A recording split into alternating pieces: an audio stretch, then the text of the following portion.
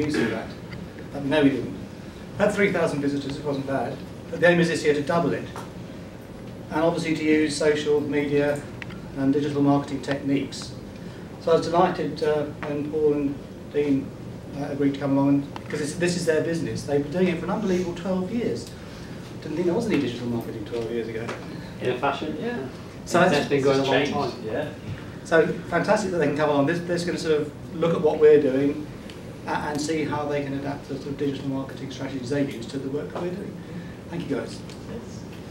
Hi guys, I'm Dean. So yeah, eStrategy, we've been going for quite a number of years now. The business has kind of changed, especially very recently as well, because of the way Google handles things like search engine positioning and all that kind of stuff. So before Christmas, we were very heavily into search engine marketing and where you position in Google and all that kind of stuff, and that's just changed now. Google has changed the way that it positions your content, so when you're looking at things like social media, looking at things like your website, Google determines how relevant your content is to your audience in a very different way than it used to. So we've kind of had to change our business to that effect as well. So I'm going to talk to you, I'm going to give you a presentation that we usually give to our corporate clients so you can see what we do on kind of an industry level. And then we'll take little bits that are relevant to what you're doing, and you can ask me some questions at the end that are obviously very relevant to what you guys are doing. So content marketing and social media, the best thing to do is to always have a plan. Don't just do it. And I'll show you a reason why. Because if you do it, you are doing what we call scattergun. Now that is just any content, anywhere over the net, in order to try and get some kind of result from it. So you should stop, collaborate this time, hammer time, or in the name of love. Anyway you do, just stop, okay? Because you need a plan, you need a reason to publish, you need a strategy, an eStrategy. See what I did there? That is a shameless brand drop. So what you need to do, stop just throwing stuff everywhere and be a curator, okay? There are great museums all over the world, and you don't make a great museum just by putting everything into one room, okay? Because that is a warehouse. Nobody wants to visit a warehouse, people want to go to really great museums.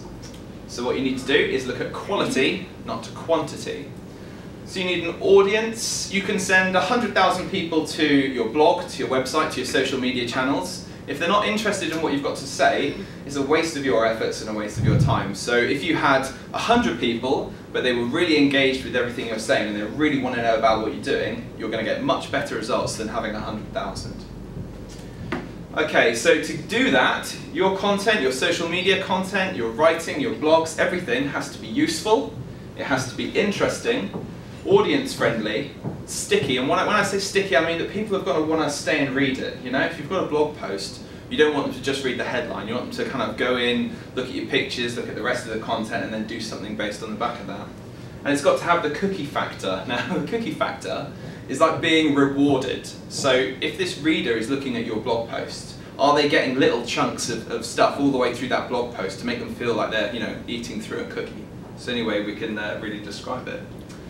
So good content builds an audience quicker than anything else. You can do lots of stuff. You can throw lots of money at this kind of stuff. You can do big, massive campaigns. But if you have really engaging stories, people will share them, and that's how you build a really great audience. So you're looking to maximize kind of the impact of what you guys are doing. So if it's really engaging and people are really interested in it, they'll want to tell their friends, and their friends will want to tell their friends. So that's how you build a really good audience. It doesn't just kind of happen by mistake. Optimizing content, this kind of works on a larger scale for people in industry, that if you're putting all this content out, you still need to factor into things like Google. So you really have to make sure that Google's going to know what your content is and know where to put it and know where to place it. So what should you actually do? So content is inbound. Now, this whole content process includes social, because social media is one of your main kind of like bits of content. There's a lot you can do otherwise, but we'll focus mainly on your social media. So the Content Marketing Institute, the big guys that tell everybody in our industry how to do it and what to do it, they collect lots of research and figure out what works best. They've created this lovely little infographic. So you plan, you pick your audience, you choose your story, then you look at your channels, the process, conversations, and the measurements. So I'm going to walk you through those because that's quite a difficult diagram to wrap your brains around. So the plan, you need to think about what you're doing, what you want to achieve, And obviously the business case is much more for an industry level when you're looking at figures and finance and you have to go to a boss and say, I need X amount of cash in order to do something. He's going to say, well, what do I get back for that? What's my return on that? So for you guys, it's kind of, what are you looking to achieve? You're doing this project and you want to share it with people. What's the point? And if you start off with that number one fact and you know what the point of what you're doing is, it makes the rest of the journey so much easier. So you use an inbound strategy. And an inbound strategy, I won't cover this in too much detail because it's quite convoluted, but it means that the content works for you. You don't write this bit of blog and then have to go and keep pushing it somewhere, posting it on Facebook, posting it on Twitter, Instagram, all these different places all the time. It means that you should have a really nice, lovely little bit of content that once you share, kind of just rides on the back of the wave of all your friends sharing it, their friends sharing it, your parents sharing it, the school sharing it, the event sharing it, and then that works for you because that brings people back to your blog and will get people to read your blog. So everything that you're doing should be working on your behalf to make your life easier, not the other way around. Okay? Because you can spend a lot of time doing stuff and get very bogged down in social media without actually achieving anything. So your audience, you know what the point of what you're doing is, so who are you going to tell about it? Who are the people that are really interested in what you've got to offer?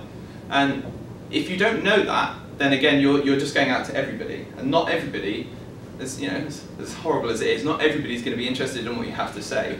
But that's just the way it is. So what you need to do is to focus on the people that really are interested, and you need to find where they are. So when I say about engaging people, I don't obviously mean that way. It's got a lot of people into a lot of trouble over the past. So you need to do it in another way. How to find your audience. Now, we build buyer personas, and what that means is, so say you want someone to come to your event. Who is that person? Ideally, if you could choose somebody to walk up to your stand at your event, who would they be? Would they be male? Would they be female? Would they be 20? Would they be 40? Would they be 60? Would they be in this kind of industry, that kind of industry? And it may seem very general, but if you can really picture that person that you're trying to attack with your content marketing and with social media, and you can write it all down and visualize it, you can make lots of other decisions based on that, so that when you're trying to advertise your event, you know where else these people hang out. So it might be that through your persona, you figure out that, say, Sample Sally here, she reads another blog based on something else kind of related to your industry, or she likes a bit of fashion. So you can start looking at those avenues in order to publish your content in relevant places there, because you know she's going to be interested in what you have to offer at your blog. So you're looking at extending the reach of your kind of, your event and your audience is quite narrow, so you go outside of the box and look for other places in where, your kind of key audiences are going to be. So identify your buying cycles, not buy cycles. This is something completely different. Don't get them confused, because it won't help. And a buying cycle is something like this. Now, because you guys have not necessarily a product, this is on kind of a different level. You're just looking to raise kind of awareness. But if you know what stage of awareness these people are at, you know kind of what content they're going to be interested in. And I'll give you some examples. This here, which is a larger content map, we're talking about the personas. So say you have 4 or 5 different people that want to come to your event, and you know that at each stage of the buying cycle, they're going to need different content. This is how you can fill up your whole world full of content marketing.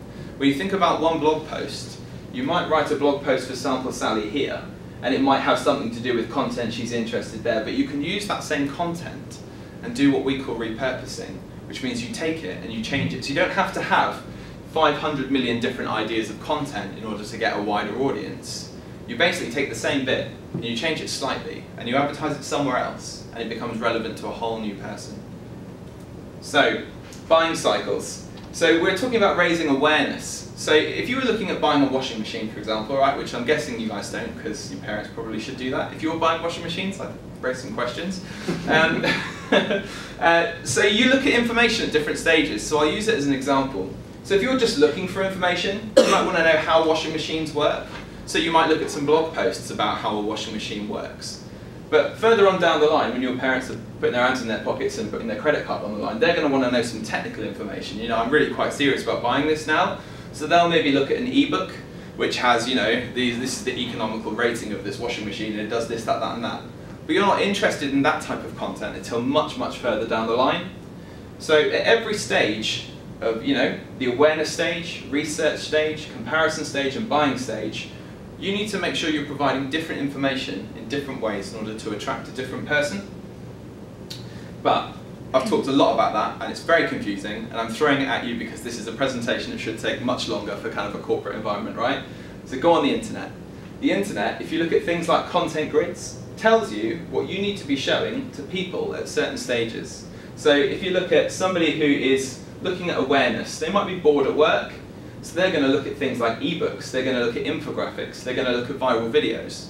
But if you're looking at somebody who's about to make a purchase and is actually interested in spending some money, then they want to do things like reference checklists, have they ticked every box? They're going to be looking at pricing guides. So things like this, if you do a very, very simple search on Google or any other kind of browser or search engine, you're going to find stuff like this, which really helps you plan your content out. So research, there are other places to do research. So things like Keyword Planner, Google Analytics, I'm not sure if you guys have ever used any of those kind of tools before, but if you're thinking, well, how am I going to know what people are going to want to read about? How do I know? We know we're doing this event and we know it's about this, but what are people searching the internet for so that you can kind of make your content relevant? So there are some other tools, Google Suggest and Uber Suggest. This is quite in-depth, so I'm going to skip over this now because I could probably be here all afternoon talking about that.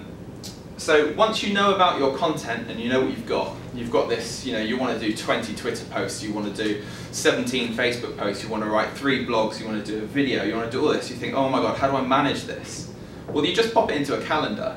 I use Google Calendar because I can share that with people. So I can look at other people, either clients or people in the team, and I can share that one calendar with everybody, and we can put all our events into that one place and order them, so that we're not doing 17 Facebook posts all in one day, because they're going to be out the door and gone, and that's your whole traffic on Facebook just done in an instant. So you make sure you spread out your content